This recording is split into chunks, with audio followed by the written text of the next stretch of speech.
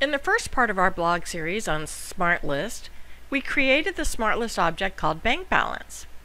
In the second part, we set the default to only show certain fields, and we set the default to automatically set the maximum number of records so we don't have to change that. We can look at everything. In this part, you'll notice when I double click on any of these, nothing happens, unlike some of our other default SmartList. And that's because we don't have the GoTo's set for it.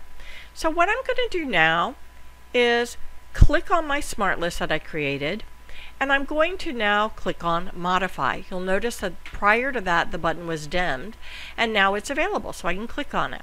And what I'm going to do is create a GoTo for this particular SmartList. When I click on this, I get this empty field because I haven't put anything in it. This is why when we double clicked, it was nothing happened. I'm going to click on Add, and you'll notice I can add 3 different things. I can add a SmartList, another SmartList. I could add a navigation list inside a GP or a web page. I'm going to click that I want this to go to a navigation list. So I'm going to enter in checkbook navigation list. This series is financial, and the primary list I'm looking for is the one called checkbooks. And I don't have a default view, so I'm just going to go ahead and leave that empty and go ahead and click on Save. And now I'm going to say the default GoTo, so when I double click on it, it'll automatically go to that. Now I can create other ones if I was interested as well.